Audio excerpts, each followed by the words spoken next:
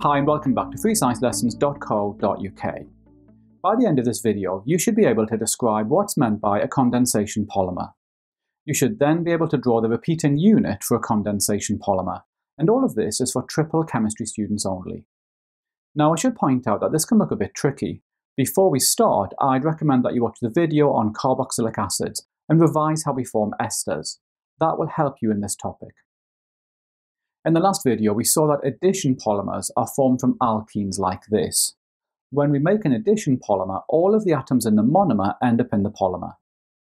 Now, condensation polymers are also made from monomers. However, in condensation polymers, the monomers are not alkenes. And when these monomers react, we lose small molecules such as water. So let's take a look at how condensation polymers are formed. The first key point is that with condensation polymers, we start with two different monomers. Each monomer has two of the same functional groups. We're going to look at an example of a condensation polymer now. The first monomer is called ethane diol. Ethane diol has two alcohol groups, and you can see these here. The second monomer is called hexane dioic acid. Hexane dioic acid has two carboxylic acid groups, and we can see those here. Now, rather than draw all the atoms, scientists often just draw boxes like this. Now, in the video on carboxylic acids, we saw that reacting a carboxylic acid with an alcohol produces an ester plus water.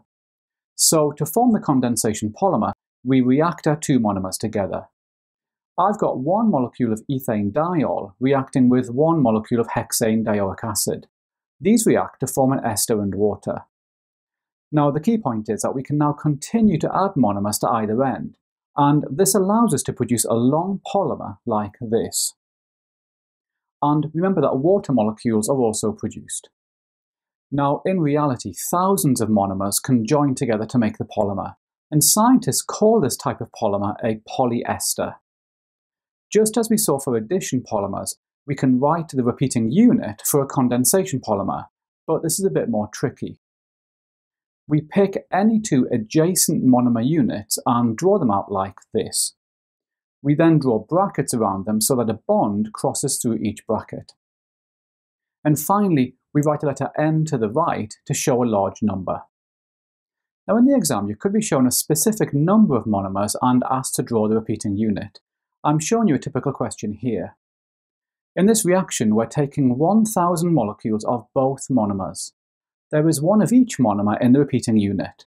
So in this case, in the repeating unit, n is 1,000. Remember, you'll find plenty of questions on condensation polymers in my revision workbook, and you can get that by clicking on the link above.